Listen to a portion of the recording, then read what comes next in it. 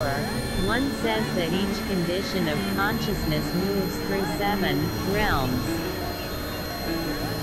According to this calculation, one must distinguish 7 times 7 in the whole development of mankind, that is, 49 small cycles or realms, according to common theosophical usage, rounds.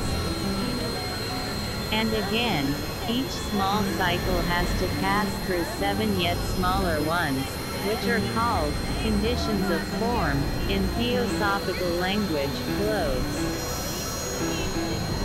For the full cycle of humanity, this amounts to 7 times 49 or 343 different conditions of form. The following discussions which deal with this development, will show that a survey of the whole is not as complicated as might at first appear at the mention of the number 343. It will become apparent how man can only truly understand himself when he knows his own development.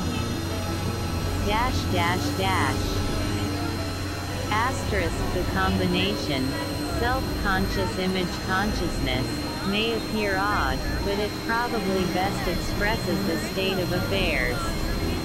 If one wished, one could also say, image self-consciousness.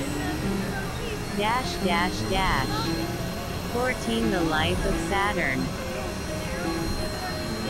In one of the preceding descriptions, the great development of humanity through the 7 stages of consciousness from Saturn to Vulcan has been compared with the progress through life between birth and death, through infancy, childhood, and so on, to old age.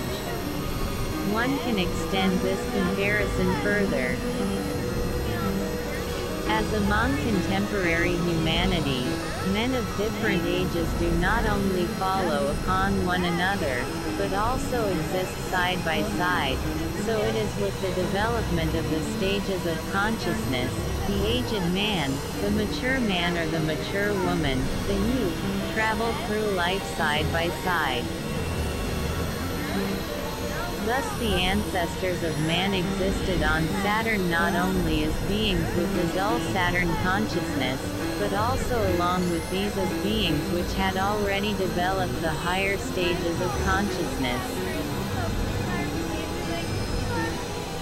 When the Saturn development began, there already existed natures with Sun consciousness, others with image consciousness, moon consciousness, those with a consciousness similar to the present consciousness of man, then a fourth kind with self-conscious psychic image consciousness, a fifth with self-conscious super-psychic object consciousness, and a sixth with creative spiritual consciousness.